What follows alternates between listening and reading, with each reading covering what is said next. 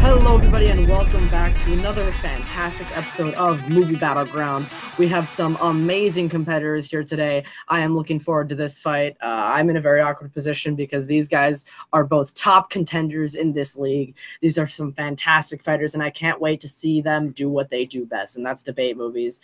I am Robert the Hobbit Parker here. And on behalf of all the Movie Battleground admins, I'd just like to thank you for tuning in. And we'll do a quick introduction of our fighters today. First up, we have Isaac Horvat. How you doing, Isaac?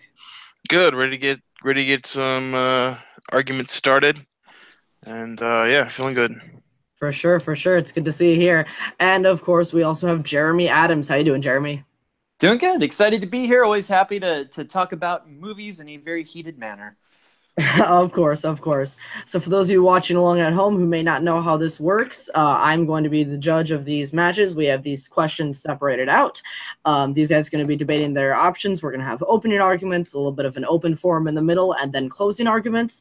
I'll be judging based off of how they support their own argument, as well as how they attack and counterattack their opponent's argument. So it's not just about how you can support your own, it's also how you truly play the game of debating. So that being said, let's get into the first question, and already it's one of my favorite that I've ever had the pleasure of hosting. Here goes. Question 1.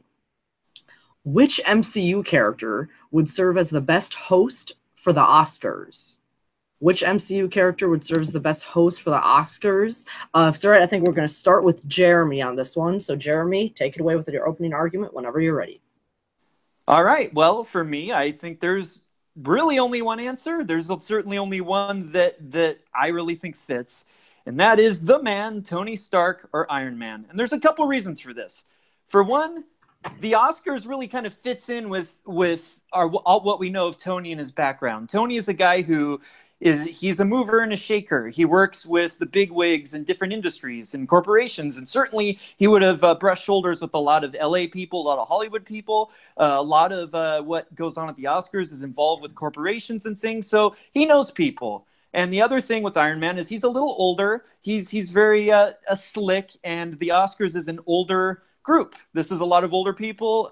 This is a industry that it can be a little stodgy, a little older. And Tony, he knows how to talk to these people. You know, he knows the way that his dad, Howard Stark, would deal with people back in, he probably knew Howard Hughes and people like that. So he knows this arena. He knows this crowd. He would be able to tell the right jokes. He would be able to mention the right names. He would know who to talk to in the audience. And then just, God, think about the opening that Tony Stark could do with all of his gadgets, his technology, the Iron Man suits flying around, different superheroes showing up. I mean, Tony's got all the connections. He knows all the superheroes too, as well as all the corporate bigwigs. He knows everybody. I mean, there really is, Tony Stark for me is the ultimate Oscar host, and that includes like real life as well as Marvel. All right, certainly a strong opening from Jeremy. We're going to hop it on over to Isaac for your opening argument. Take it away, Isaac. Okay, the character that I chose that would be the best Oscar host is Peter Quill from Guardians of the Galaxy. Now, 3 things that he said in his opening fits into Tony Stark's background, and he's a mover and a shaker, and he knows all these people, and he has all these connections. Just because you're friends with people in that industry doesn't make you a good choice for a host. Yes, the Oscars are old, and he's old. That's part of the problem. The ratings are going down. We need somebody new. We need somebody fresh. That's Peter Quill. And the question isn't what would be the most realistic to host the Oscars. It's what would be the best host as an individual. Tony Stark, yeah, he's got gadgets and gizmos aplenty, like the Little Mermaid. Peter Quill has the Guardians of the Galaxy in his back pocket. Nobody wants to see one of 50 Iron Man suits on stage. They want to see a talking raccoon and a tree or aliens. That's what would make this Peter Quill the perfect choice to the hoster. It's what he brings as a host. He's funny, he's entertaining, and he would be genuinely excited to be there. Alrighty, I'm just finishing up my notes there. So for the first question, we do a 6-minute open forum. This is kind of you guys talking, debating, monologuing, whatever you really like. Just keep it to the argument, and this is where you can get the bulk of your argument in. Whoever wants to start talking, I will start the clock when you start. All right. I'm going to give you two examples of two hosts that we've had that I think are very much symbolized by these two guys. One of them is Billy Crystal, who is a guy who he tells a lot of jokes. He entertains people. He's that old-timey. He hosted like 7 times and had high ratings, and people loved him. The other host I'm going to throw out there is Seth MacFarlane. Seth MacFarlane is younger, hipper, is in touch with the kids, and he bombed horribly because he's up there trying to do segments about boobs and stuff. Now, Peter Quill, he's a younger guy. He's got a different sense of humor. He's going to be telling Jackson Pollock cum jokes. He's going to be, bringing Rocket out there. He's probably going to try to kill people. He is not in touch with the Oscar crowd. And yeah, maybe they're old, maybe they're stodgy, but they are what they are. And if you get somebody like Peter Quill, like they did with Seth MacFarlane or James Franco, and try to hip it up, it goes really wrong. You got to get the guy who knows how to handle the crowd, who knows how to tell the jokes, who is in touch, or it just turns into a disaster. You try to hip it up, it goes wrong. You're not wrong about James Franco and Billy Crystal. You're not wrong, okay? Seth MacFarlane, I actually love his hosting at the Oscars. I thought, except for 1 or 2 moments, it worked very well. Speaking of people who make good hosts, Hugh Jackman makes a great host. He was young, he was hip, he can sing and dance. And that, Hugh Jackman is not young and hip. He was when he hosted. And the singing and dancing is a part of the show. What are the Oscars? It's a ceremony. It can be boring. You need somebody there that can liven it up. Peter Quill, we've seen it again and again. He loves to dance. He loves to sing. And that is where he definitely has an edge over Tony. Okay, Peter Quill, he's been off Earth for so many years. What are all of his references going to be? They're all going to be 80s references that aren't going to play with people. He's not in touch with the new movies. He doesn't know any of the actors. And what's going to happen if Gamora, Drax, Rocket, and Groot are on that stage? You think they're going to want to stand on that stage and perform? No, these are they're killers. They're mercenaries. They don't want to be there. They're going to somebody's going to look at them wrong, and they're going to start blasting people in the crowd. Tony Stark's a performer. This is what he does. He woos people. He gets people's appreciation. He gets people's support for everything that he does. This is his arena. He is a mover and shaker. The Guardians are going to cause havoc. And Seth MacFarlane, you may have liked him, but he bombed in that room, man. Those young, hip guys, it does not go over. Okay, one thing. Yes, of course the 80s jokes are going to land. 80s nostalgia is at a higher level than it has ever been before. If there was ever a time for an 80s nostalgic host, it's now. How many 80s movies are nominated for Best Picture? How many 80s movies have acting nominations? He's going to be totally out of touch. He's not going to know anything that's going on. He's been gone from Earth. He doesn't know what's going on Earth. You're going to pluck him down there with the Guardians. It's going to be a shit show. The Guardians, no. It's not. I didn't answer the Guardians. I said the Guardians would be there great as like a bit part, a small part of the. I'm not saying they're going to be there hosting the whole show. As for Tony Stark as a showman, yeah, you know what he used to be as a showman? A gun salesman. How is a former weapons dealer going to play in liberal Hollywood, especially in the time we're living with all these mass shootings? I don't think we want a weapons dealer on stage. That's who Tony Stark is. You know who the Oscars now embraced? Mel Gibson. I think the Oscars can forgive people. It's funny, but in today's world, racism is easier excused than believing in guns. And we're looking at the universe of the movie. In the universe of the movie, Tony Stark is celebrated now. He is celebrated as a protector. Yes, he had a questionable past and he has his detractors, but people love him and he's a hero, and that's going to play in the room. The Hollywood is all about the heroes. They're all about taking these American heroic ideas and holding them up. Tony now symbolizes all of that. He symbolizes everything that Hollywood stands for. Yeah, what are the Guardians going to do? They're going to show up for 1 minute, look around, and then leave? Or are you going to try to get them to perform? I don't know what you're doing with the Guardians. They don't fit at all. It's a terrible idea to bring them there. Oh, come on. One bit part of having Groot and like Drax try to present an award, that's going to go over like gangbusters. That's hilarious. Peter Quill, come on. They're not going to like it. Here's the other thing about Tony Stark. Not going to stand for that. Here's the other thing about Tony Stark. He's mean. He's not going to play well to the crowd. He's going to be nasty and go after people on a personal level, and it's going to be awkward. he's going to know his limits. He's going to know how to tell those witty quips, put people down, but not take it too far. This is a guy that's been glad-handing to get contracts, to get support for years and years. He was taught all of this by his father, Howard Stark, who was a mover and shaker back in Hollywood and in the U.S. back in the old days. He knows exactly how to play it. Peter is totally out of touch. He hasn't been on Earth, and he doesn't know what he's doing. It would be a disaster, be James Franco all over again. When is Peter Quill hosting these Oscars? Because he's about to come to Earth in an Infinity War. Yeah. Yeah, what he gets here and then he's got like 5 minutes to prep for the Oscars. I mean, Tony's been prepping for this his whole life. Also, this is what he does. A fun little loophole. Who says that he has to host the current Oscars?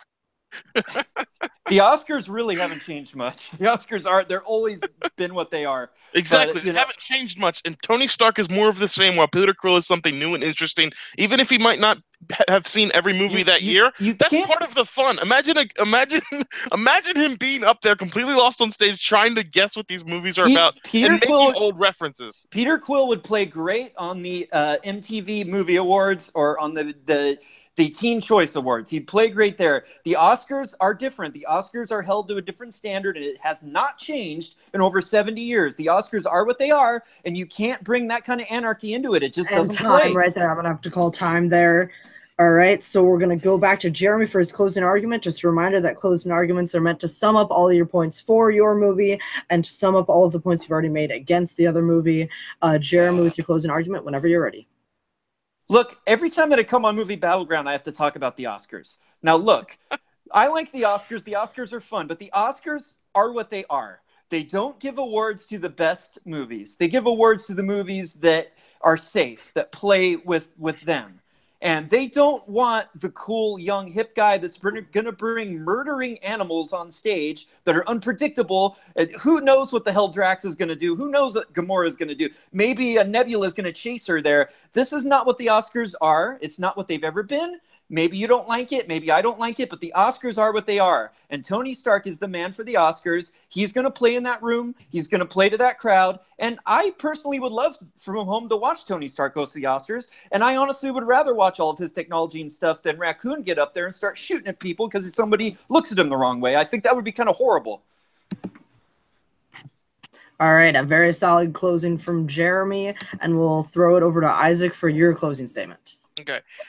Tony Stark, he wouldn't be a good host. He can't sing, he can't dance, he'd be bored by the whole thing. This is one of the key things.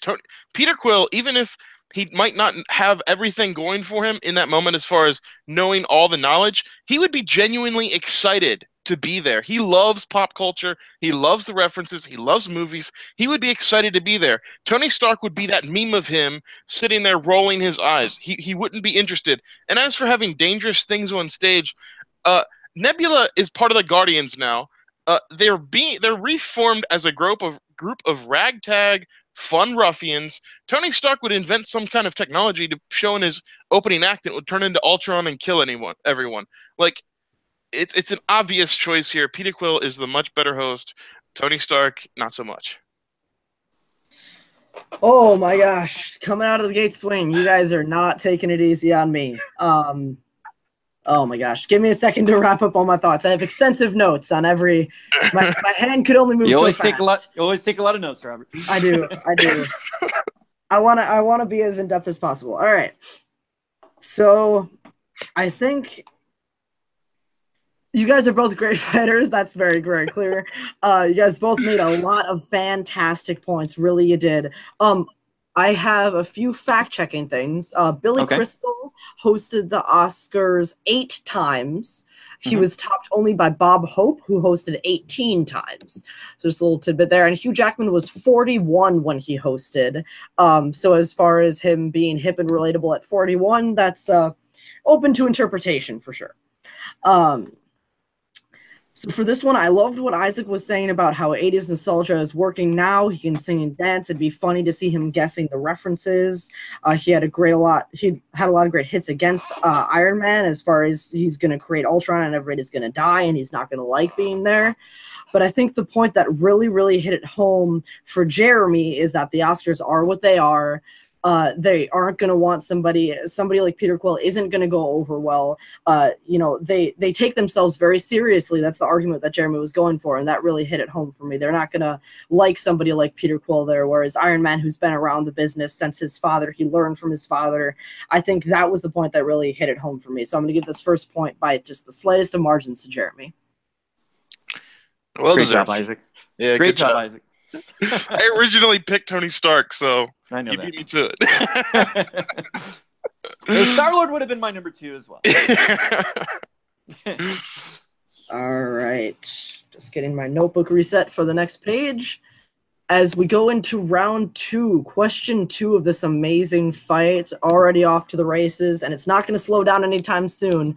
For this one, you guys are going to have a little bit longer on your opening arguments just because it is a pitch question. So question 2 is going to be pitch the next movie that Kevin Hart and Dwayne Johnson are going to star in. So you guys are going to have to pitch the next Dwayne Johnson, Kevin Hart team-up movie. We started with Jeremy last time, so we're going to go to Isaac to start this time. Take it away, Isaac. Okay, pitch a movie.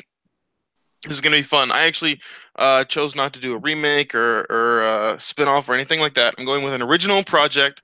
It's a very serious drama called Spring Butterfly. Now, I'll explain the reference because a butterfly is a wrestling move, and I use spring for kind of different reasons. One, to get out of it, and one as spring is kind of the time of year where things come out and a change happens, right? So, basic plot line here. An aging wrestler, played by Dwayne Johnson, of course, sustains an unintentional accidental injury in the ring while performing. After the accident, he's in a dark place. In his frustration, an interaction with a fan goes bad. He flips out, being depressed by the potentially career-ending injury. He gets into the altercation and is sentenced to community service and anger management therapy. Now, this is where Kevin Hart comes in. He plays this therapist who used to be a college basketball star, got injured, and turned as a healer. He takes Dwayne Johnson in, helps him grow as a person, and pushes him into a new career as an actor. And they help each other kind of learn and grow as people. The movie ends with the wrestler, Dwayne Johnson, getting a small bit part in a play or a TV series, and it being a success. And the therapist thinks that he's kind of been forgotten, but no, he comes back and they go out together for drinks. He hasn't forgotten who put him there, and he ends up as a better person. That is Spring Butterfly. Awesome. So definitely an in-depth, creative move there. Quick question, Isaac. What genre is this? You didn't really specify, and just drama. Okay. Yeah. All right, and we will now pass it over to Jeremy for his pitch.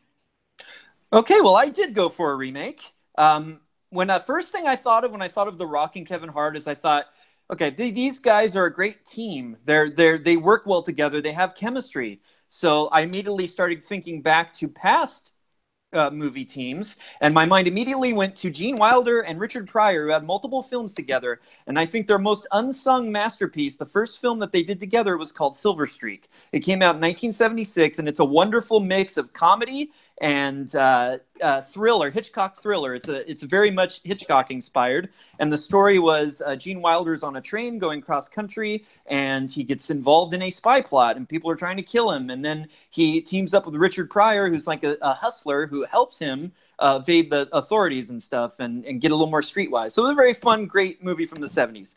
Well, I thought this was a good movie, kind of a forgotten movie with this great team, but let's see this. I think we could do this. We could update this, and we could come up with something that really plays to the strengths of these two actors in a very different way. And I thought I would flip it a little bit by putting Kevin Hart in the Gene Wilder role. So in my version, Kevin Hart is this kind of neurotic guy. He doesn't really like to fly and stuff, so he decides he's just had a divorce, and he decides to take this cross-country trip on a train. It's a technological train that's going all the way across the country. He meets a young woman played by Zoe Kravitz on the train. They have a nice little thing here. Now, at this point, I was thinking of the original movie. There's a great villain played by Patrick McGoohan, who you might know from Braveheart. Very, very imposing, great villain in the original movie. So I'm thinking, who can show up on this train as the villain? And I had this epiphany. Somebody just said that they're going to stop doing action. They're retiring from action movies. Let's have them go out, do their last action movie with a little bit of a twist playing the villain. And that's Liam Neeson basically playing his Taken character, but he's a bad version of the Taken character. He's somebody who is after a target. Kevin Hart gets in his way. Kevin Hart sees something he's not supposed to see. And now for the rest of the movie, Taken Liam Neeson is trying to take out Kevin Hart. So Kevin Hart at some point has to get off the train. He's trying to escape, and he's mugged by this gangster on the street who's played by Dwayne "The Rock" Johnson. Now, this is a little different than what we've seen Dwayne do different. He's the streetwise, kind of like tough, thuggish guy, kind of like the movie he made, Snitch. So it's a little bit of a different take for him. It's kind of, not what you would expect, especially coming off Central Intelligence, to basically see him kind of play a thuggish cholo kind of guy. But Kevin Hart basically bribes him, promises him all this money if he'll protect him. So it's Kevin Hart on the run with Dwayne "The Rock" Johnson as a thug, outsmarting the spies, running from the police who are now out after Kevin Hart. And Kevin just wants to get back to this wonderful woman that he met on this train. And, at the same time, he's having adventures he's never had before because he's always played it safe. It'll be fun. It'll be entertaining. It'll be a little bit of a throwback. There'll be a lot of Hitchcock references. But at the same time, it's going to be funny and romantic and all these different things. And, oh, my God, to see Liam Neeson go up against Cholo Rock, I think that'd be really fun and entertaining. Alrighty, so definitely two unorthodox picks, I would say. Definitely not probably the first things that come to most people's minds, but creative nonetheless. I love all the different casting. I love all the ways that these things are going to work together. So we're supposed to have about 5 minutes of an open forum. Because it is a pitch round, I'm going to be a little bit lenient on the time because you guys are going to have to go a little bit more in depth. But whenever the first person starts talking, I'll start the clock. Okay, well, start the clock then, because Silver Streak. Okay, you said it at the beginning, remake. And I don't want to say immediately negative things about remakes because sometimes they work. Most of the time, they don't. You said something interesting in your opening argument that I thought was funny about flipping the script and making it different. It feels like a lot of the same. Neurotic Kevin Hart. Dwayne Johnson playing this imposing thug like in Snitch or Pain and Gain, and a comedy thriller where Kevin Hart plays this guy in over his head while zany things happen around him. That sounds like Central Intelligence. Sounds like Ride Along. It sounds like all the buddy cop movies that have been the same. I really wanted to flip the script and give them something dramatic, something that will stretch them, something that will undercut audience expectations. I know Dwayne Johnson has dramatic roles. We've seen it before. Kevin Hart, I think, has been playing it safe with these comedic roles, doing his little shtick for way too long. He's got a serious side to him. You've seen it in his interviews, and you've seen it in his stand-up, in his book. He's got an edge to him that he hasn't tapped into, and I want to see that side of them. I want to see something real, and that's what I give them with Spring Butterfly. All right. Well, what you hit me with was the "this can go wrong" argument. With, a lot of remakes haven't been good. Well, I'm going to hit you with the same argument. There's a lot of movies where you take comedic actors like, say, Adam Sandler and people like that, and they try to do more dramatic roles. And often, just recently, we had Eddie Murphy. I'm trying to remember the name of that movie, Mr. Something. Anyway, sometimes these comedic actors who we love in certain ways try to go out of their comfort zone and make these movies, and sometimes it goes really wrong. And I see a lot of potential for wrong in yours because they're out of their comfort zones. They're trying to be dramatic. It's kind of you said my movie is a remake. It's the same stuff we've already seen. Well, I've seen your movie 7 million times before. It's the guy screws up, meets another guy, they befriend each other, then the guy gets a second chance at a new career, the one friend feels left out, and then they come back together. I've seen that same arc over and over and over again, And it can play schmaltzy, and it can play like Oscar baiting when you get two actors that aren't known for dramatic roles trying to play these kind of roles. It can go really wrong. My movie, yeah, there's a lot of familiarity there, but that's good. That's going to sell a movie. Somebody in Hollywood's going to hear that premise and say, yeah, this is probably going to sell. And then you can get a talented filmmaker like, say, Antoine Fuqua in there, who hasn't really had a chance to do as much comedy, who can bring his action chops in, it can bring his thriller chops in, and they can bring something new to something that is a little bit familiar, but at the same time, it is different. It's Hitchcock. And The Rock, he's played tough roles before, but not with Kevin Hart, and not in this arena. It's different than what he did in Central Intelligence. It's different than his kind of dummy character in Pain and Gain. I think it'll be a lot of fun, and you want the familiar, you want fun. And your movie might end up just being a sap fest. I've seen it before, and I don't know what I'm getting from it. Yeah, we have seen it before. We've seen it in Jim Carrey in Eternal Sunshine of the Spotless Mind, or you brought up Adam Sandler. He just came out with an incredible dramatic role in The Mayor. He's had some stinkers, though. They both... Jim Carrey did, what was the one with the kid? 13. What was the one with the murder? He was trying to the number 13. What was that? I can't even remember. Who can remember these movies? But I'll find it. Yeah, they go. Yes, they've had some good ones, but they've really had some sweet swings and misses. I mean, you can't attack my movie and say, oh, it's a remake. We've seen it before. It can be great, and having Liam Neeson in there gives it a totally new, cool element to throw in there. And Liam having Neeson the romance in another action movie, that's as the awesome. Villain in his swan song, and going up against The Rock. When have we seen a Liam Neeson versus The Rock? Liam Neeson is basically taking character versus Thug Rock. This is fun. This is fun stuff. Your movie is a sappy drama that I've seen before that may not play. Okay, here's the thing. Movie making is a risk. It might not play. Your movie might not play. There's neither might yours. A dozen movies like this. My point is, if you're going to swing, you take the chance of missing. If you're going to swing, don't swing on something safe and fun and normal. Swing on something that's a risk. Swing on something that challenges these guys as actors, challenges us with our expectations. This is a movie that I think it challenges them, but it's semi-biographical for Dwayne Johnson to play an aging wrestler. I think he could tap into that very well. Kevin Hart as this guy who's had stumbles in his life and has decided to help other people. We see a sensitive side that we never have before. This is something that's worth taking a swing on. This is something. Yours is lost in the crowd of the sameness. Mine might be dramatic, and there's a bunch of dramatic movies out there. Sure. That's okay. I would rather have an original dramatic thing than another action comedy remake like 21 Jump Street or all the other ones that come out. All right, 21 Jump Street. Call time there. Okay. I'm just finishing writing down this last note. All right, and we'll throw it over. I believe Isaac started this one, so we're going to put it back to Isaac for closing arguments. Okay. Yes. the things that he said in his argument where he's like, you want fun and you want something familiar, that's not what I want at all. I'm sick of fun and familiar. We just had a movie that was all about Marvel, and we'll have one later, and that's fine. But I'm sick of the Marvelization of movies where everything's a PG-13 action comedy. There's a woman in there that doesn't have a significant character. She's there as the romance that's kind of interesting. We have a familiar face to play the villain, and everything works out in the end. A lot of laughs are had along the way, and that's it. There's no depth. There's nothing to grab onto. Spring Butterfly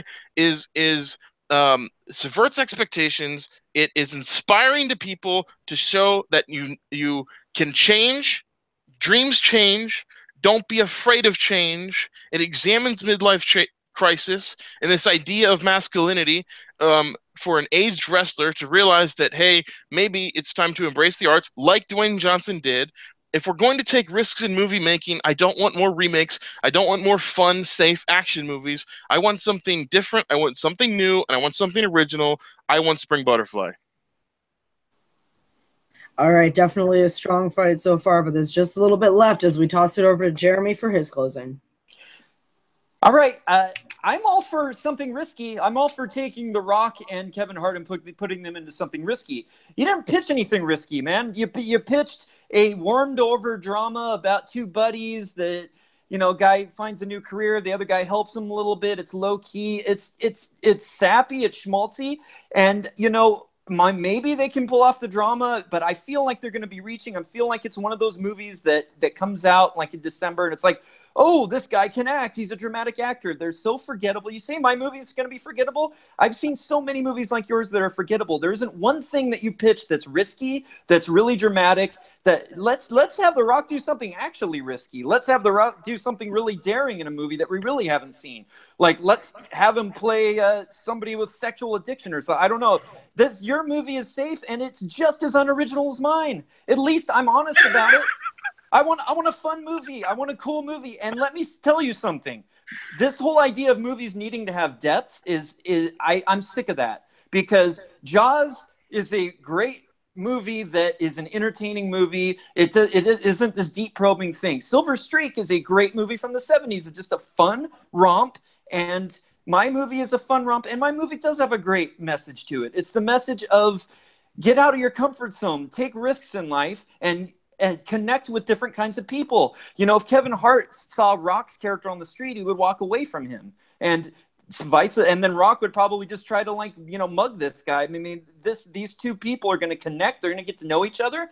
And, you know, honestly, I haven't totally worked out the third act, but the female love interest is going to play in a big way and be a big part of the story. And this love story is going to be really cool. And having Liam Neeson play this character in his last, like, he's basically kind of spoofing and summarizing his whole take and the whole part of his career where he played these action roles. This is going to be kind of a cool, awesome, and yet kind of poignant thing. It's like, I can't do this anymore. I'm old.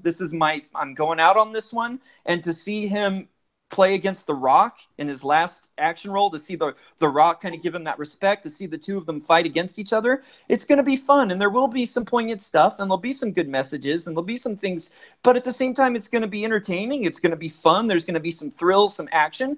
Your movie, it's okay. It's another one of those low-key dramas where the comedic guy tries to be dramatic. I'm not seeing any real riskiness there. I'm pitching something that's fun, and in a weird way, it kind of pays homage back to Gene Wilder and Richard Pryor, who were so great and so awesome. And to see, you know, the love that I think Kevin Hart and The Rock would have, the reverence they would have for these two guys, and the way that they could try to capture their spirits in some ways and channel that, I think it would be a really cool thing. And I would love to see this movie. And remakes can be great. The Thing is a remake. All right. Well, that was a fight. I will start off. There were a couple of movies that people couldn't quite get the names of. The Eddie Murphy movie was Mr. Church. That was 2016. Okay. I wanted to say yep. Mr. Brooks, and I knew that was wrong. Mr. Church was the 2016, and then Jim Carrey was the number 23. Was 23, yes. 23, not 13. So just a little bit. I mean, not that holds like a significant water in the argument, but fun fact-checking things. So what I found in this argument, you guys basically had the same arguments against one another. It was, oh, well, you're not pitching anything risky. Well, you're not pitching anything risky. It was the same back and forth. So, and I didn't really hear a lot more inventive things besides that when it comes to when you're against each other. So as far as counterattacks against each other, I heard pretty much the exact same thing on both sides, just said in different ways a lot. So I'm going to pretty much take out all the attacks against one another. And then I think when it comes to supporting your own argument, I really loved what Jeremy was going with bringing on a director like Antoine Fuqua, who can bring in some sort of comedic thriller vibes. I liked the idea of switching it all on its head and have Liam Neeson in a villain in his swan song role. I think I really like that Isaac went with something creative and original, and even though we may have seen it before, it was still something that felt new for these two actors. The one point that I think this one hinges on for me is that I think Jeremy got a little bit lost when he was saying that, movies don't need to have depth, and of course they don't. You can just have a really nice, awesome, fun action comedy movie with some great movie stars. But I think Isaac's support for his own argument for why, it is an inspiring story of change. You can see a sensitive side of these characters. It could be semi-autobiographical. It examines masculinity, it examines crisis. I think the levels that Isaac was saying it could go when it comes to depth trump the argument that Jeremy had for just wanting a fun movie. So once again, by the slimmest of margins, you guys are two of the best, but this one I'm going to give to Isaac. Wow, good match. I wasn't sure. I didn't think I had that one. I don't know what to do with my life. You're doing good, Robert. You're doing good. This is by far, so far, the toughest match I've had to host. Yeah. Now, I mean, all of them are tough. Every single match I've ever hosted, there are matches that are just so close. But this one so far, the first two, you guys do not hold back.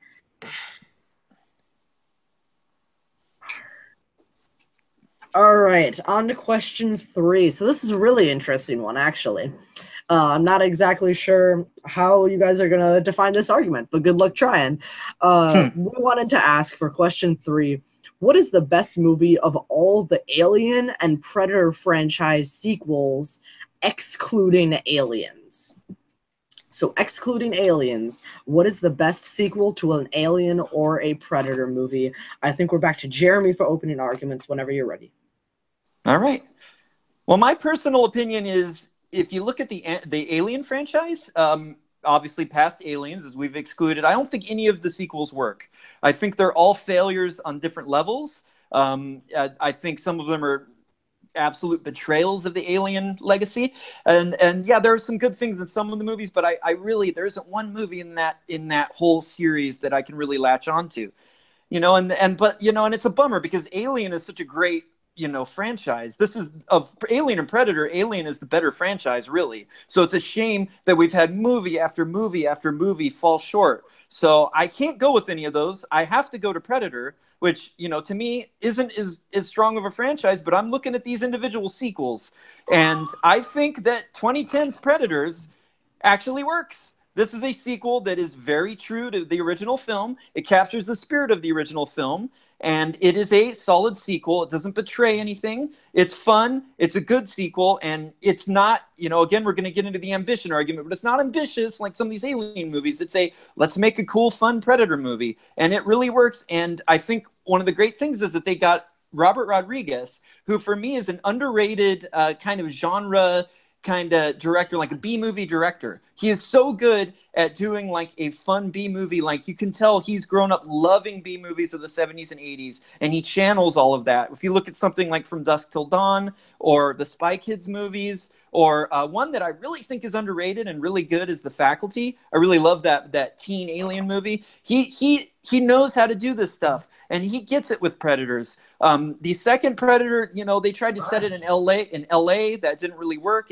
Let's put it back in the jungle, but we're going to do it on an alien planet, and it's going to be a bunch of criminals, and they're going to be stranded there. They're not going to know each other. We're not going to know what their past histories are, and all of a sudden they're being hunted by a group of predators, and they've got to find ways to work together to outsmart the predators. It's fun. And one thing that I really love about the movie is, okay, are we going to get another Arnold Schwarzenegger? Are we going to get The Rock or somebody to try to recap what Arnold Schwarzenegger did?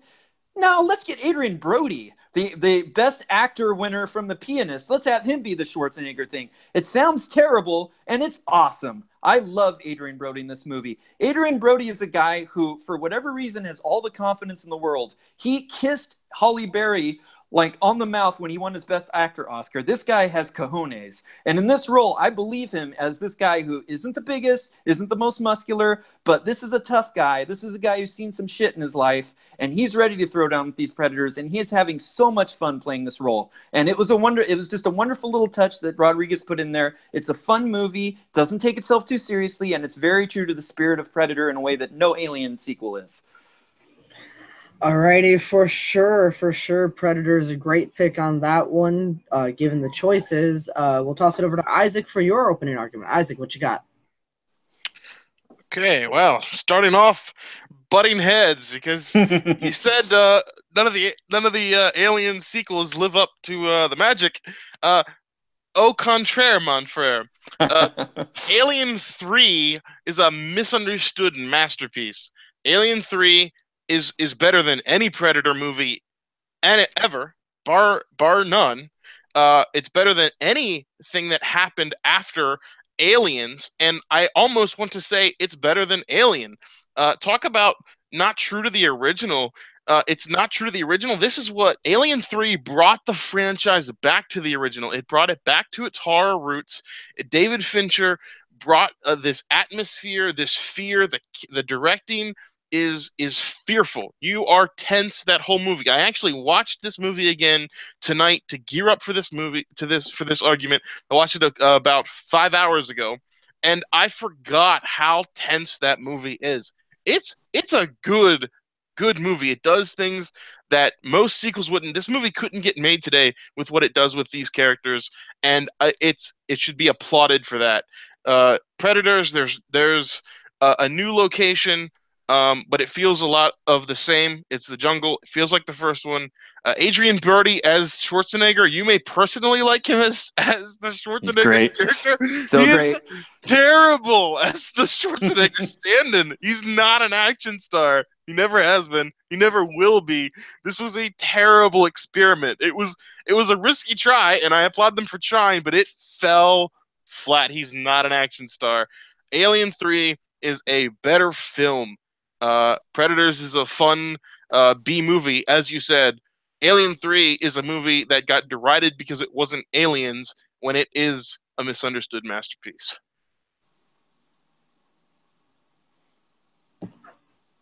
Alrighty, definitely two good picks here. Arguably the two best picks that could have been made for this argument. We will head into open forum as soon as I have the clock ready because I'm unprepared. We're good. All right, so whenever you guys start talking, I will start the clock. Isaac, what are you smoking? This is one of the most hated sequels of all time. Of all the ones you could have picked, thank you for picking this one. This movie is hated, and for good reason. For one thing, how does this movie start? It starts by killing Newt and Hicks, the two characters that we fell in love with in the previous movie. And, oh, you're going to tell me, oh, that was such a brave thing to do. No, that was a fuck you. It was a fuck you to the audience. It was, we don't give a shit. And we're going to do whatever. We're going to take the story that's been building in these first two movies. Alien and Aliens built on each other. What Ripley went through in that first movie built into the second movie. Yeah, they're different movies because the second one is an action film, but it was building the arc of this character, her becoming a mother again. She lost her daughter. She becomes a mother. All of this stuff is building into this great film when she battles that queen at the end. And then, oh no, they died off screen. It's such a fuck you. And it's so hard to enjoy that movie from that point on. And then that movie it's glum. It's depressing. I mean, what is there that's new in it? I mean, Sounds like you're talking about a Fincher movie.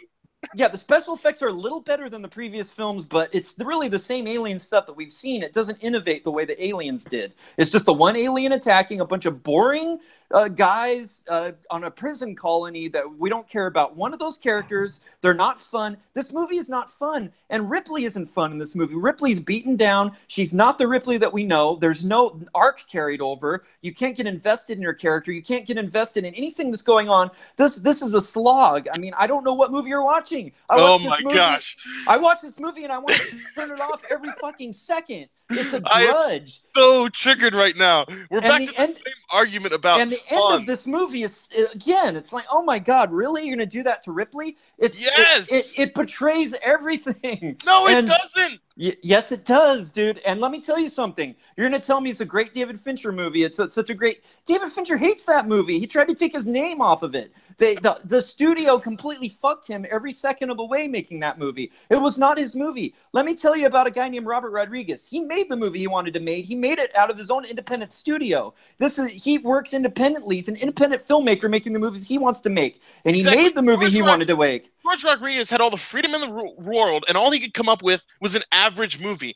David Fincher had a studio screwing him over every step of the way, and he still made a masterpiece. It still came out the other side. The theatrical release is great. I love the theatrical release. If we're going to talk about the extended cut, I think that's just as good, if not better. But no. Okay. Cliche. We want to talk about cliche cardboard characters. That's what happens in Predators. They're fun. Boring. Just because my characters are my fun. Movie doesn't make it boring. Because we stripped it down to its roots. Innovative. We took away the guns. We took away everything that made aliens. And look, we're back to the fun argument again, and I hate to keep bringing this up. This is one of the reasons that I don't like Aliens, because Alien is a great horror movie. Aliens is everything that James Cameron became. It's a precursor to what happens when people take things and make them action adventure films. Okay, Bill Paxton and all those characters, rest in peace, everything else, they make that movie what Alien should not be. Alien should be what Alien 3 is. This is not a happy story. These are damaged characters. As far as characters on the island, Charles Dance's character is fantastic. All these characters, but they don't. I have more connection to Ripley, right? Ripley's the main character. You say that ending doesn't pay off and it disrespects her. You know what disrespects her? Her stripping down to her underwear at the end of the first Alien, or her softening her in the second one with the daughter. That is an FU to the audience because it's completely unexpected, and it takes her back to this hollow place of this person doesn't get to have a happy ending. She says in the movie, "You've been in my life so long, I can't remember anything else of the alien." That is what I want in this movie. It strips it down, takes it back to the horror roots. It explores gender dynamics in this prison, all of men. It has incredible acting. This movie is so much better than Predators. It's staggering that this argument happens. No. Now, you may not like Aliens. You may have your own little hipster ideas about it, but Aliens is one of the greatest action sci-fi movies ever made. And even though it's a different type of movie than Alien, it builds on Alien. It takes the character that we knew in Alien, this woman who is trying to do the right thing, make the right decisions in a horrible situation. It builds on that character. It shows her as a mother. It shows her as a person that connects to other people, and it builds the story that we connect to. Alien 3, she's not. It's really abrupt. It just, the people that we liked from the last movie are dead, and now she's on this prison colony. I mean, none of the. All right. It's all right. You're going to be going second, I think. Right. Yep. Yes. Yep.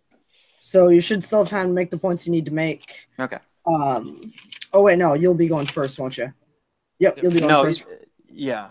Okay. Yes, I go first. Yep. All right. So, Jeremy, go ahead and go with your closing. Okay. All right. Alien 3, you may say it has great acting, and you may say that you like it, and that it's more true to the spirit of Aliens, but many fans did not have that experience. I didn't have that experience. I was 13 when that movie came out. Aliens changed my life as a young man, and I was excited to see Alien 3. It was one of the most depressing experiences that I've ever had. It made Ellen this character that we no longer connected to, and we didn't get the arc. You're saying that, oh, this was a great portrayal of her character. We didn't build to this. This came out of nowhere. And David Fincher, he was handed this movie. He did what he could, but he hates the movie. He was not allowed to make his vision, and it really does play in the movie. I don't think any of these characters really stand out. The movie is not, it really isn't build anything new other than being dark and grim and depressing. Look, my movie, Robert Rodriguez, he knows how to make a fun B movie, and he made that. And this is what Predator was. It's a great sequel. It's the best sequel of any of these movies because it is true to the spirit of the original Predator. It is true to Arnold Schwarzenegger in the jungle doing everything that he did. And I love the little touches that Robert Rodriguez puts in there with Latino characters like Alice Braga, how he has those symbols in there for people from his culture.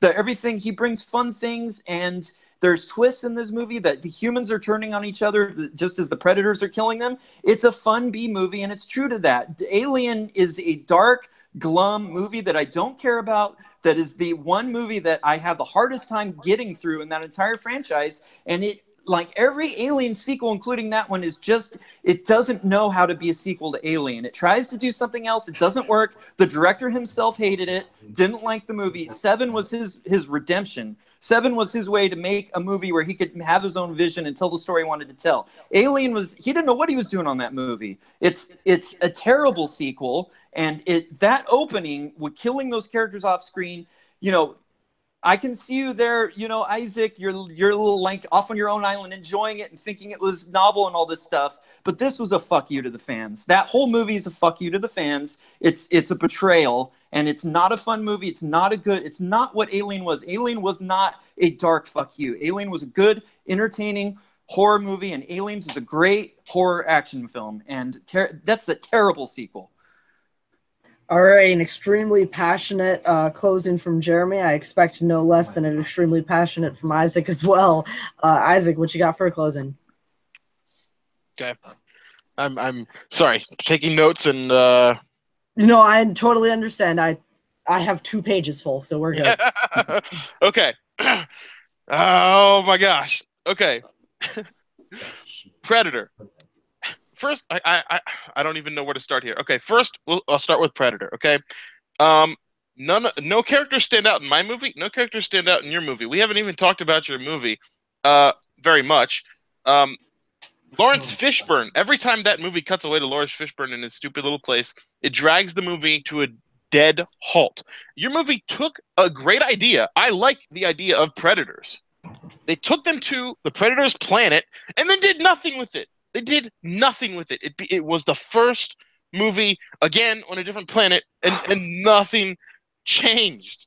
Uh, okay, now on to Alien 3. Okay, first off, I'm not alone in this. Alien 3 has become a cult classic because people have looked beyond their own expectations. It feels like an FU because of what you expect coming off of Aliens. Um, Look beyond what your expectations were and look at what Alien 3 is. It is new. It is fresh. The twist that happened in that movie with Ripley being the one with the impregnant, that is something new. We didn't do nothing in our sequel. We did something new. In as far as comparing to the other Alien movie, I know this isn't part of the question, but in the first Alien, she survives because she's lucky for the most part. Um, in Aliens, she survives mainly because she has a whole barrage of people there helping her. Alien 3, she is stripped down with nothing but her wits. They don't have guns. They don't have anything. It's a reductive movie. It takes it down to its bare elements. It makes the aliens scary again, not just cannon fodder like aliens. It makes them actual legit threats, unlike aliens.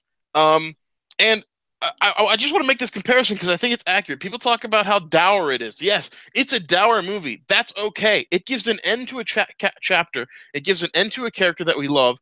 A glorious end where she saves humanity for her sacrifice. There's no other sequel that has done that. Oh wait, there is one. It's called Logan. It came out this year, and compared to Alien 3, Logan is a picnic in the park. Alien 3 I is the Logan of the Alien franchise. Predators is a barely okay afternoon. Alrighty, out of the fight so far, this has definitely been the most passionate. I think you guys both bring a lot of emotion and passion to your arguments, which is good. A passionate fighter is a strong fighter, in my opinion. Not that it's the be-all, end-all, but I am going to pull some Rotten Tomatoes numbers out here just as a small guide because you guys were talking about how much audiences and other people did or didn't like the movie. So right now, Alien 3, as far as a critic score on the tomato meter, is sitting at a 46 with an audience score of 47. And Predators is sitting at a tomato meter critic score of 64 and an audience score of 51. So not that that's the be-all, end-all, but in those categories, as far as arguments are concerned, Predators is leading on both audiences and critics. As for this argument, I mean, it was a clean argument. There were no... You guys weren't spouting lies or anything like that, like factually at least. This is a really interesting argument for sure. You know, Jeremy was talking a lot about how Alien 3 is dark and grim and depressing. You can't get invested in the story. You can't get invested in the characters. How Fincher hates the movie. The ending doesn't pay off for the character. And then Isaac was talking about how it's more cliche and cardboard characters and how Fishburne's character really brings the movie down. Jeremy made a lot of great points about Robert Rodriguez and his style in directing the movie.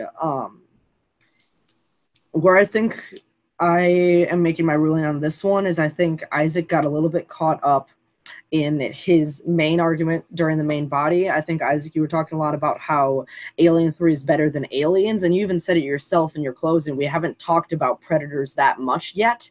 I think I needed to hear more points against Predators in the main argument. Yes, you brought up a lot of good points in the closing, but at that point, Jeremy didn't have any opportunity to rebut them. So I think in the main round, I needed more against Predators. But once again, by that close of margin, and I don't know that I personally agree with that ruling too much. I don't love Alien 3, but I also don't hate it. So I'm going to give this one to Jeremy. Wow, I really thought I didn't get that one. Wow. It's kind of like on the last one, Isaac. Yeah. I thought you lost. I just need a little wow. bit. Yeah, I just think you got caught up even at the end talking about Logan. I need a little bit talking about aliens a little bit too much. I need a little bit more in the main round. Although I do agree that was it does. a tough. It is reductive. That was does a tough make the one aliens because scary. as much as Isaac loves that movie, I hate that movie. So Yeah. I think we were getting a little steamed up. Wait. I really like that movie. Wait, say it again. I really hate that movie. I couldn't tell. I couldn't tell. I didn't show at all. I'm as red as Spider-Man here. Yeah. Well, I mean, convenient. Segue. So, that definitely helped you because I was like, I couldn't care less much about Predators, but I did. I know. About the aliens, so. In Jeremy's opening, he definitely. I thought you were gonna go Covenant, man. I did not know you were gonna blindside me. I would have gone Covenant. It wouldn't have counted, would it? How would it have counted? It's not a sequel. It's in the franchise. I would have counted it. Yeah, that's the tricky thing. Yeah, I'm not the one who accepted these answers, but if I was the one accepting these answers, I would have accepted Covenant. Yeah, it's tricky. All right. Alien 3 is better than Covenant. I haven't seen Covenant. That's why I was worried. All right. Should have picked Covenant. Jeremy, so we're going into the fourth question of the main round before we hit the speed round. Jeremy is leading Isaac 2-1, so it's still definitely anybody's game. This next question is a really interesting one. We're going to let Isaac go first with opening arguments as we ask, which character excites you the most to see in Avengers Infinity War? So it's a little bit of a subjective question, but I still want to see lots of facts, lots of points, proving why. So what character are you most excited to see in Infinity War? Isaac, whenever you're ready. Thanos. Like, is there another answer to the question? I guess there is, but like, how is there? There's one thing that this whole universe has been leading up to, and it's Thanos. Like, I don't even think of this as like Avengers Infinity War. I think of this as Thanos. Just the movie, like, no. There's no other question. The story of Avengers Infinity War doesn't have me excited. The other characters, the Avengers themselves, I could care less about. The only thing I want to see is Thanos getting on Earth and kicking their butts. That's all I have. Like, Thanos is such the easy pull here. Thanos is the character. Alrighty, definitely an unorthodox argument, but I mean, I wouldn't argue that it's an incorrect one. I also just wrote down Thanos : the movie in my notes, so we're gonna pass it over to Jeremy for perhaps another unorthodox pick. Maybe. Here's the thing. We've been building and building and building with these Avengers movies. It's gotten to the point where they're these big behemoth productions, and we're going to go in and see all of the action, all of the special effects. They're getting bigger and bigger, more and more characters, more. And that's great. I mean, that is what we go to see in summer movies. But God damn it, I want to care. I don't want to just get lost in all of the fighting and the battles and the space and all this shit. I want to be connected with what's going on. That is when these movies are at their best, like Doctor Strange, when we get invested in that guy's journey, how he's an asshole and he changes, like Tony Stark's journey in the first movie. I want to be invested and I want to care. And who's the one character right now in this series that I care about, that I want to see? I want to see how he's going to grow. I want to see how he's going to become a hero, how he's going to find his voice. That character is this guy, Spider-Man. Spider-Man is the guy that I care about. He's the one that I'm following. He is the most human character. He's just a kid. He's just a kid who's trying to figure things out. And all of a sudden, it's the end of the goddamn universe. And this kid is there. And it's going to be really awesome to see where we go from Homecoming. This character is at the start of their journey.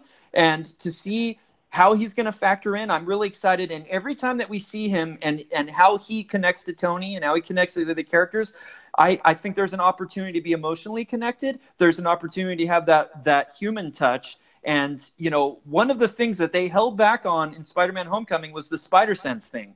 Like, that is a cool thing from the comics. And people are like, well, what about a spider sense? What about that? Well, they hint at it in the trailer. The hairs go up on his arm. It's a wonderful little touch to show us, yes, we're still building this character. We're giving you all the stuff that you know from his history. And he's going to play into this. And then we see him in this new suit, this perhaps Iron Spider suit, fighting. That's going to be awesome to see. But at the same time, he's this kid that I'm connected to.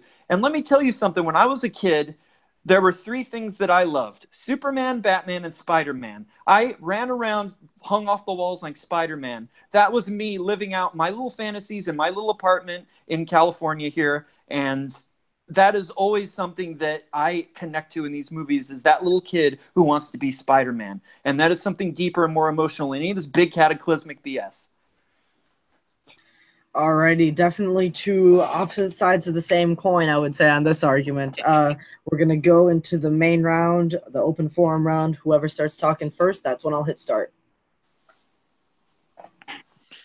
Oh, I don't even know where to start on this one, because I'm one of the few people in this world, and I don't know. Spider-Man Homecoming didn't do it for me. It just didn't. He doesn't work as a character. Like, I don't understand who this kid is. I love Spider-Man. He was the guy who got me into comic books, and this just doesn't feel like Spider-Man to me. This feels like Tony Stark, like, cloned as a kid. Like, it just doesn't feel like Spider-Man. You said he shows up in the Iron Spider suit in the trailer, which, yeah, it looks cool, but at that point, to me, he's just another Iron Man stand-in. And the key thing is, you said, like, here's this kid dealing with all this end-of-the-world stuff. Yes, the end-of-the-world stuff, Thanos. It's still about how he relates to Thanos. This character, the one part that I'm not a huge fan of the MCU. I'll admit that. But the one part that everyone can agree on with the MCU is that they have a villain problem. They have a hard time having compelling villains. Exactly. This is a villain that they've been building up since 2012. We've been getting little glimpses of him, and he looks like the first real threat. I've never felt a sense of danger in any of these movies by any of the villains. Just the trailer had me thinking, this guy is the real deal. He is going to screw people up. This is the guy I cannot wait to see come to Earth. All right, well, you gave us your point of view. Let me give you mine. Spider-Man Homecoming was the first time I really felt connected to that character in any big screen adaptation. This is an actual young actor, not 95-year-old Tobey Maguire. This was an actor that I felt connected to. He was awkward. He had trouble, connecting with other people. He was basically me in high school. I completely connected to Tom Holland's portrayal. I think a lot of people really were touched by that portrayal. It was true to who Peter Parker is in the comics. It was the first time we got the true Peter Parker from the comics. This kid who's just thrown into this thing. And no, he's not Tony Stark Jr. There's no way he's going to end up like Tony Stark. He's got his own journey, and he and Tony are going to end up clashing. They already are. This is a kid that I'm connected to and that I care about. Now let's talk about Thanos, goddammit. Every one of these superhero movies has the big computer CGI character who just shows up out of nowhere and starts bashing people, and this is supposed to be the villain. Look, you may know Thanos from the comics. You may have been following Thanos for years, but I don't know who he is. He's shown up in a few movies. He said some things. He's got a big purple face. I don't know who the hell he is. I don't know what he's going to do. We've got people talking about him, but he hasn't done anything. And what does he do in this trailer? He's a big CGI effect that's bashing people. I just saw that. That was Steppenwolf. I just saw Steppenwolf bashing people. I saw other CGI characters bashing people. Why do I care? This is just a big CGI villain who's just doing bashing stuff. Like, yeah, it's going to be cool to watch. There'll be some cool special effects, but I don't care. I'm sick of the CGI crap. I want to see a teenager thrown into these situations, a teenager that I connect to and go, and yes, I will only care about what's going on with Thanos if I have a character that I feel attached to having to deal with Thanos. If I just see Thanos with a scepter bashing people, I don't give a shit. I need to have that hero to connect me to any of that. I really just don't understand. I guess it comes from this place of we've had some bad CGI villains, but I don't understand why CGI is a part of this argument against CGI villains. Like some of the best villains ever were CGI. That shouldn't be a part of anything. As far as just bashing stuff, he's not just bashing stuff. He's ripping Infinity Stones out of people's heads. He's It's that kind of cool, but he's pull the stone out of the head. Yeah, that's kind of cool to look at, but I'm sorry. I like stories. I like dramatic storytelling. I like characters. I like, and this is a characters at the beginning of their journey. We've got a lot of other heroes that are at the end of their journeys. Tony Stark's story is ending. Captain America's story is ending. We've got Spider-Man starting his story, and this is an exciting thread that's going to run through this movie that's going to make it more human.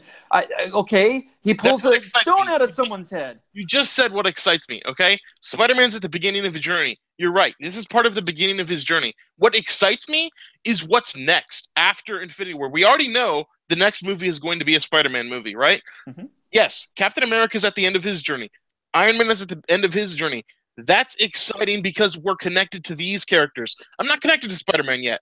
I will be after he sees these people who brought him into this get killed. And he time there. That's exciting. Time there. Alrighty. So definitely, two fantastic picks. You could have argued for 50 characters for this movie, for sure.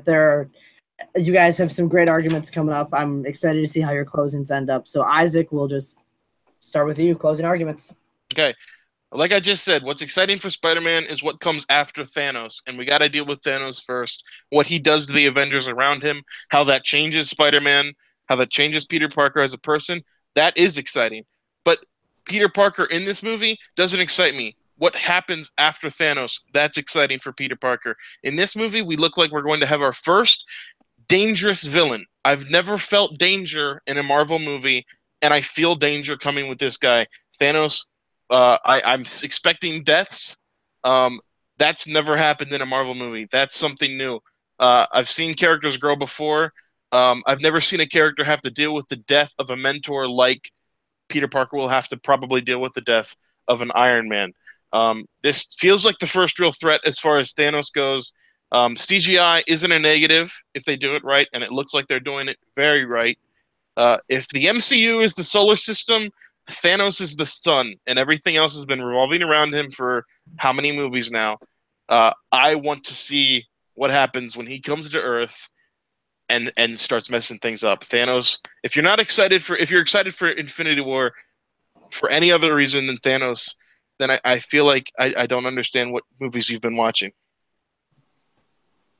All right, definitely a good argument there by Isaac, and we'll pass it over to Jeremy to wrap things up for the main round of questions. All right. Well, everything that Isaac just said really doesn't talk about Thanos as a character. This is all about, Thanos is this threat that's going to come in. Characters are going to die. This is all story stuff. The story is going to involve characters dying. And he said it himself. Spider-Man is going to be changed by all of this. Well, yeah, we care about Spider-Man being changed by all of this. But who is Thanos as a character? We don't know anything. I don't know who this guy is. And let me tell you why the CGI is a negative. Because it takes you away from it as a character. It's this creature, and he's doing physical acts, and there's action. But I don't feel connected as a character. Let me give you an example. Vision in Avengers Age of Ultron, there was a lot of special effects involved with that character, and it put me at a little bit of a distance from him. I didn't feel as connected to him as a character. Well, in this trailer, we see Vision, we see Paul Bettany, a human version of him. I have theories about why we see that, but we're going to see that. And in that one little instance of seeing that actor with Elizabeth Olsen standing there, I felt more connected. When you see an actor and you see a character, and it's not an effect, and it's not covered up with effects, I feel more connected to that. I'm connected to the story. And it's like you're basically building up a big action guy who's going to do action things. And it's like we have a lot of action stuff already. I want the human stuff. This is the stuff that if that isn't there, This is going to be so disappointing. I mean, yeah, I mean, Justice League had some great visual effects and some great effects. A lot of movies do. We've gotten that before. That's not what I'm excited for. What I'm excited for is the 12 movies building up to this, building these characters, building these stories, building these relationships, how this is all going to play together. And what happens with Spider-Man, what happens with Peter Parker in this movie is going to be really important and really key. And yes, it is going to pay off in previous films because of who he is and what he's done and this character, and not what some big CGI monster does. And it's like with Thanos, like you keep saying, we haven't had a good villain. We haven't had a good villain. Exactly. We haven't had a good villain in the MCU. They fail every time. So what makes us think they're going to do it this time? Just because they've talked about him for 5 movies doesn't mean he's going to be good. It's probably just going to be another Zero, another CGI villain like we've had a million times before. Marvel does not have a good track record with this. And I haven't seen anything in the previous movies. I haven't seen anything in post-credit scenes. I didn't see anything in that trailer that was new that made me think they're doing it this time. No, I saw more of the same. Is it a little better effects? Is it a little cooler? Sure, but we got enough cool. We need the human. And Thanos, I don't give a shit. All right, and we'll call it there. That's the... Oh, damn. All right, well, give me just one quick second here to go over my notes. I mean, both of you guys obviously extremely passionate about this argument. Obviously, 2 fantastic choices. I loved what Jeremy was saying about, you know, Spider-Man's a kid going through all this cosmic shit. All of a sudden, the world is ending. Like, you want to see a character that you connect with, deal with that. You want to see that character's story being told through all of these things. For Isaac, you know, it is this. We could see the greatest villain, you know. The CGI may not matter, you know. We're expecting Thanos to kill people. We're expecting him to rip stones out of people's heads. The whole universe has been built into this, and that's why we're excited for the character. I think the one point that hit it for me, I was back and forth this entire match. Every single sentence I was flip-flopping between who I was going to... That's not a joke. Every single sentence I was flip-flopping between who I was going to go with. Or who I thought was leading, not who I thought was going to go with. And I think the one point that hit it home is when Isaac said, I'm not excited for what happens here with Spider-Man. I'm excited for what happens in the next film, and the next film, and the next film. You're obviously interested in seeing how the Spider-Man arc pays off, but I think Isaac hit the nail on the head as far as that arc isn't paying off in this movie. It's going to pay off in following installments, where Jeremy, I mean, you definitely had big hits. The CGI monster may take you out of the character, but Isaac definitely made a good point of how the universe has been building to this, and that's why I'm excited for this movie. So, but slimmest of margins again, guys. You got 2 are incredible. Sorry I let you down, buddy. I didn't think I won that. I can show you. I already moved on to my speed round page, and I wrote that you won that argument because I was like, I'm not winning that one. That's how I felt on the last one. Jeremy's closing was fantastic. I really like Jeremy's closing, but I think he hindered a little bit too much on the CGI during the main round. Right. But either way, what a match. I'm glad I'm not facing against either one of you, to be honest. Extremely intimidating, guys. All right, so as far as speed round goes, we're changing to a little bit of different format. We're trying to give you guys a little bit more time because the speed round has seemed a little bit rushed. So we're going to give you guys 30 seconds to answer in the first round. So 30 seconds, then we're going to go 15-15. So instead of like a 20 and 10 or something like that. And then if it comes down to the final question, we'll go 30-30, 15-15, and then an additional 10 for each of you to really hammer those final ones in. Okay. All right. So that's if it comes down to a final question. All right.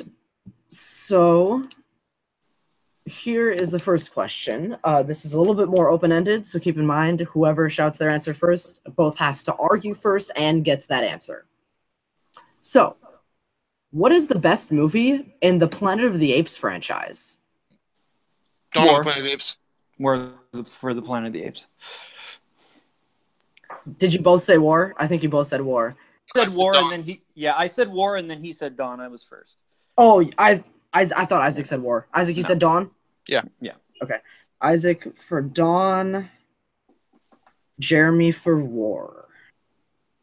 All right, so Jeremy, you were first then. Let me get the clock ready. You have 30 seconds. I'm going to try to move my hand as fast as your mouth can move. Anytime when you're ready, man. I actually just saw this movie for the first time this week. I was a little late in coming to it, and I'm still feeling the effects of it. There's few movies in my life that affected me the way that War for the Planet of the Apes did. To see this character, Caesar, that built up in these first two films, come to this last and face a foe like he's never faced before, and Woody Harrelson is the colonel who kills his family, who takes all of his people and enslaves them. It's the story of Moses. It's the story of the end of the world. It's the story of the building of a new world, and it's the story of this character that can't enter into the promised land at the end. He's done all of these great things, but he's at the end now, and it's an amazing film. And Andy Serkis's performance has just built to this operatic, amazing, powerful level. This is the opposite of everything I was saying before. I care about a CG character because you see the humanity in his eyes. The special effects really they showcase his acting, and to show him his loss, his tragedy, and his tragedy in himself. Wow, time. I was too busy writing and gave you way too much time there. Oh, sorry. No, it's not your fault. You kept talking. I gave you 53 seconds. So by principle, I have to do the same thing to Isaac. I will keep a closer eye on the clock. I got lost in your words and my pen. All right, go ahead. Isaac, whenever you're ready. Okay, War for the Planet of the Apes is a great movie. There's not a bad Planet of the Apes movie as far as the new trilogy goes. There's not. I personally think Dawn of the Planet of the Apes is absolutely the best Planet of the Apes. It's the most character-centric movie. It's the movie with the most layered characters. It's the movie with the most character development. It's the most emotional movie for me.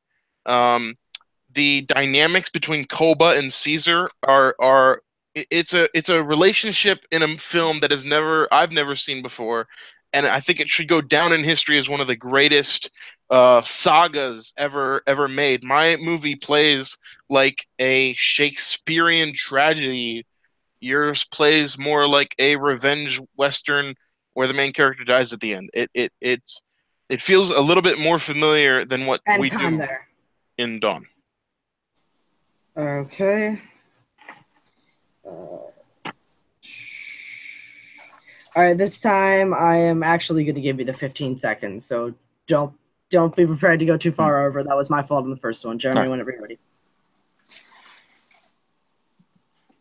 Dawn of the Planet of the Apes is a traditional good guy, bad guy story with Caesar as the good guy who has to rise up against his cohort Koba and do the heroic thing at the end. War is a story of he has a villain in Woody Harrelson, but really he's realizing his own evils, his own flaws, his own lack as a person. It's awesome.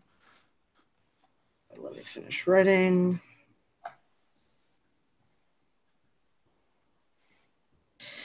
All right, and Isaac for your final 15 seconds. Woody Harrelson is just a rehash of Gary Oldman in Dawn, a better movie. Gary Oldman did it first. He did it better.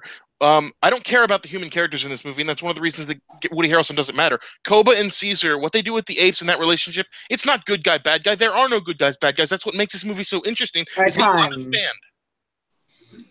Whew.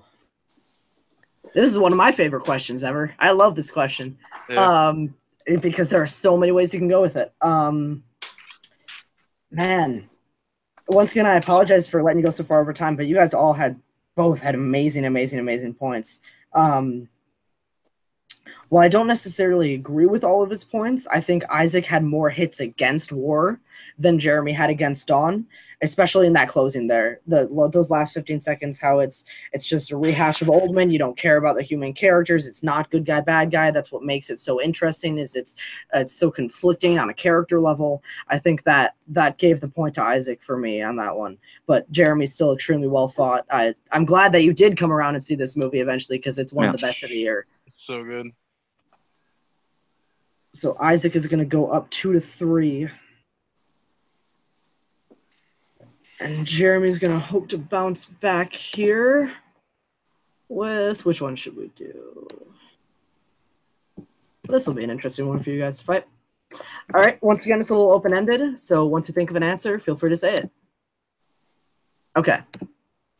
Who is the most underrated director actively working today?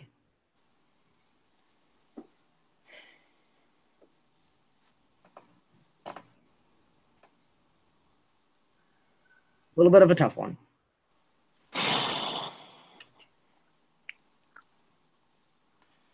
I can give you a new question if you like.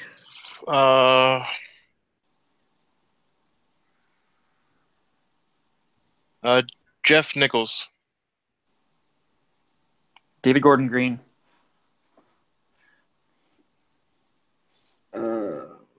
What'd you say, Jeremy? David Gordon Green. 1 second. I'm just making sure that they're like can be considered actively working. They are. Yep, I know. I'm just double checking.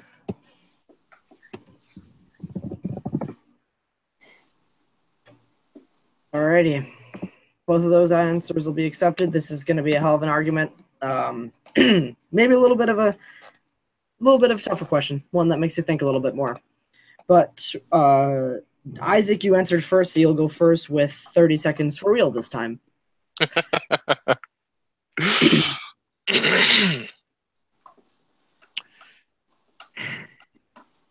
Jeff Nichols hasn't gotten the recognition that he deserves for what a great director he is. He tells human stories. He connects to characters. There's a reason that that actors work with him again and again. He's told so many great stories with Shotgun Stories, Take Shelter, Mud, Midnight Special, Loving. He hasn't had a miss yet. He tells human stories that connect on an emotional level. He is feels like a director from the 70s breaking out to be a new classic director a la Scorsese. And time there. Alrighty, David Gordon Green for Jeremy whenever you're ready. We're talking about an underrated, underappreciated director, David Gordon Green is a tremendously underrated and underappreciated director. He's done so many movies in the last 15 years. He's done great indie movies. A movie that I love called All the Real Girls with Zooey Deschanel. Snow Angels with Sam Rockwell, one of the most powerful dramas you'll ever see. But he can also do great comedy. He did Pineapple Express. He's done a lot of different types of movies. He has tremendous range. He did a wonderful movie called Prince Avalanche. So many movies, such a body of work in such a short period of time. I'm there. Alrighty. So you both have good points in. We're going 15 seconds back to Isaac. Make sure you both are staying focused on the question and also make sure you get at least a couple points in against the other director.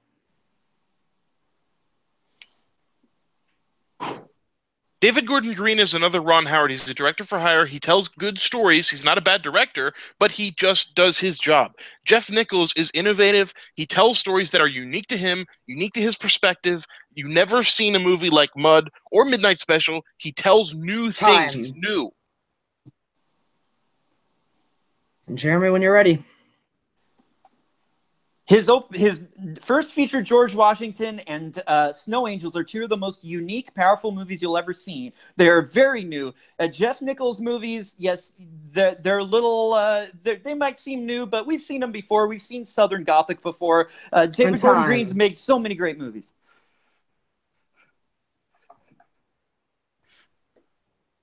Holy shit, guys.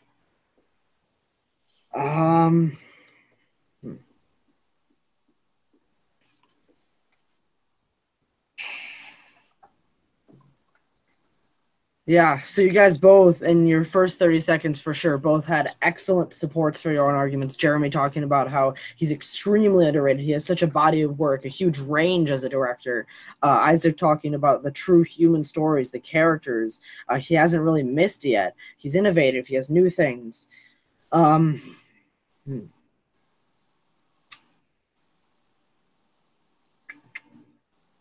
think on this one... This is tough, guys. This is tough. I think Isaac's hits against Jeremy, saying he's another Ron Howard. He's just doing his job. I think Jeremy counteracted those extremely well, saying that's not true. He is something new. He is innovative. He's unique in powerful films. And again, going back to the body of work, I think the arguments against Jeremy's were counteracted in a manner that I'm going to give this point to Jeremy. And he's more underappreciated. Yes, that as well. I mean, Jeff Nichols is great, and has great movies. But I also agree, and you did say that in your opening as well, that Jeff Nichols has had some recognition already. That was a strange question, a strange round, and I am sweating sitting here watching you guys fight. Let me pull up. All right. So this one's for all the marbles. We are 3-3 right now. Definitely one of the hardest fought battles in movie Battleground history. Once again, this time you're going to get 30 and then 15 and then an extra 10 to fight. So make sure you guys are really focusing in on the question, honing your argument for the question, and attacking each other as such. All right. What actor is the best live-action Batman? Ben Affleck. Christian Bale. Isaac for Ben Affleck first. And Jeremy for Christian Bale. I would argue that these are the two best Batmen, if you will. Isaac, you're going to be up first for 30 seconds in just 1 second once my phone unlocks. And whenever you're ready, Isaac.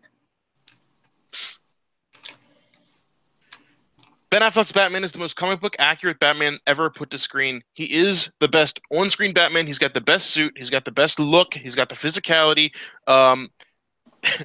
Christian Bale is a great Bruce Wayne. He's not a great Batman. He's mocked world round for his stupid Batman voice. One of his lines in Dark Knight is, "I'm not wearing hockey pads." What's funny is that his suit, it still looks like hockey pads. Ben Affleck's suit looks like a Batman suit. He brings the threat that you never felt with Christian Bale's Batman in the opening scene of BVS. Time. Jeremy for Christian Bale. Batman Begins is the first time we actually got to know who Batman was. That movie built up this character. It told us what drove him. It told him why he chose everything that he chose to become this character. And Christian Bale embodied this character so great for 3 films. Not very many actors could have gone toe-to-toe with Heath Ledger the way that he did. It was great acting. It was a great Batman. And they betrayed Batman in Batman v Superman by having him kill all these people. That's not who Batman is. Ben Affleck's Batman is a betrayal. Christian Bale told us who he was and was true to his character in a really wonderful and human way. And time. Let me write that last point down. Okay, Isaac, you have another 15, then you'll have another 10.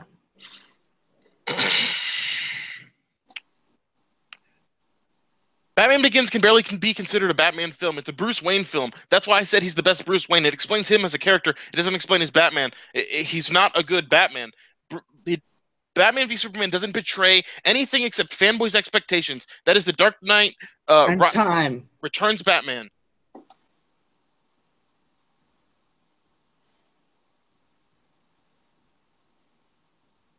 And Jeremy, you're 15. Batman Begins is him taking everything that he's going to take to become Batman. He becomes Batman in the movie. In The Dark Knight, he is Batman going up against his greatest foe. And at the end of The Dark Knight, he makes the ultimate sacrifice to become the villain in people's eyes. He is the ultimate character that we care about. Ben Affleck is somebody that kills people and doesn't care. Last 10 seconds for each of you guys. Sorry, my hand can only move so fast. All right. Isaac, your last 10 seconds when you're ready. The best live-action Batman scene? Let's go with the best live-action Batman scene. I'll put the warehouse scene of Ben Affleck against "Where's the trigger?" of Christian Bale. Christian Bale is not Batman. He's Bruce Wayne. And Jeremy. The Batpod chase in The Dark Knight is maybe the greatest action sequence in any superhero film. I don't care about what happens in BVS, and him branding people and putting them in prison and being brutal is not Batman to me. Have you read The Dark Knight Returns? That's one story, and it's not. Well, not part of the argument. Not part of the argument. Sorry, I'm just talking. That's all right. Wow. All right. So I think obviously tonight you guys have both proved why you are two of the best that movie Battleground has ever seen. But both fantastic fighters. Isaac obviously opening up with it's comic book accurate, the suit, the look, the physicality, the threat. Jeremy comes back with you really understand the embodiment. He went toe to toe with Heath Ledger as Batman. He took on the cowl who made the ultimate sacrifice. I really think you guys both, putting the warehouse scene up against the Batpod scene is just unfair in my book. Like, I think both embarrassment of riches. Exactly. Embarrassment of riches. Exactly. Both of those scenes are perfect as far as Batman. He forced my hand there. Yeah. He forced my hand. Yeah, he did. He did. Yeah, he definitely. Yeah. Oof. I think what comes down to me is the different ways that you attacked each other's arguments. Isaac was saying a lot how he's a good Bruce Wayne. Batman Begins is a Bruce Wayne movie. He's not Batman, he's Bruce Wayne. He's Bruce Wayne. Jeremy, I think, came out with more than that one angle onto why Ben Affleck isn't the best Batman, saying you don't care when he kills people. He betrayed the character of Batman. As far as the branding and imprisoning people, that's not what you look for in the character. And I think coming out of the different angles, I think I got to give this one to Jeremy, but extremely, extremely well thought. I'm going to go take a nap. At least I did this guy well. I failed this guy, and I didn't fail that guy. Yeah. So an end score here of 4-3. I mean, guys, I'm sure everybody watching this will be looking to see both of you in the ring very, very soon. Obviously, both of you have proven that you're two of the best that we've ever seen. Some great questions, some great fights, some great arguments, some great pitches, some weird moments, some passion-filled fights for sure. Some red faces. Some red faces all around the table. Isaac, if you want to start, where can people find you online? You can find me at Filmer2013 on Twitter or Isaac Horvat on YouTube. Awesome. And I'm sure, like I said, we'll see you in the ring very soon again. Nobody can deny that you are a top contender in this league. Nobody can. You're amazing. You're amazing, Isaac. Yeah, you're awesome, dude. You are too. Nobody can deny that. Nobody can take a single thing away from you. And Jeremy, where can we find you? I am one of the admins at Full Metal Trivia, the fairly new trivia contest where it's one player to rule them all. We battle it out, and we are also part of the new Worldwide Movie Games Network, which also has There Will Be Trivia with Chris Doman and Henry Sanchez run, which I am the head question writer. So wherever there's good movie trivia going on in the fan leagues, you'll probably see me there. So. Awesome. And as always, my name is Robert Parker. You can find me on Twitter and Letterboxd at RBRTPRKR98. It's my first and last name with no vowels plus a year. So you can find me on those places. You can find me hosting matches here on Movie Battleground. I'm one of the admins here. We all have a great time hosting these matches. And as of late, I'm not sure exactly when this will be posted, but we are housed now under also as well as Full Metal Trivia under the Worldwide Movie Games Network. So you can make sure you go subscribe to that channel. Sometime soon we'll be moving a good chunk of our content over there. So make sure you guys like and comment on this video. Give these guys some love in the comments. These are some of the best fighters we've ever seen. This is one of the best matches we've ever seen. I want you guys to check this out for sure. On behalf of everybody here at Movie Battleground, all of the admins, all of the question writers, on behalf of these fighters, thank you guys so much for tuning in. Really appreciate it. Make sure you like and share this video. And as always, we'll see you next time. Thanks.